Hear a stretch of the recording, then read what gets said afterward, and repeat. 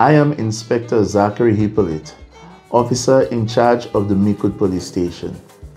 The annual Jounen Kwéyòl activities will be held on Sunday, the 27th day of October 2024. Patience Micoud is one of the communities hosting the event in the south of the island. It is estimated that thousands of visitors and locals shall be in attendance on that day. It is also anticipated that vehicular traffic will be heavy at the venue. This event will be hosted primarily on the playing field at Patience Micoud. No entry.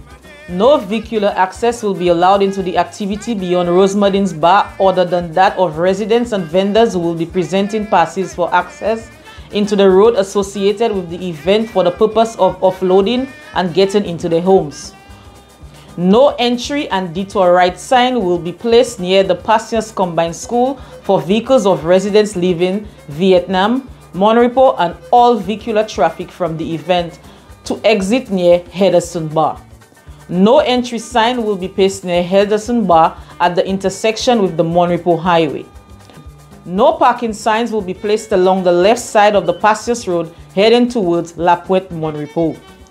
No parking signs will be placed along the left side of the Repos Highway heading south.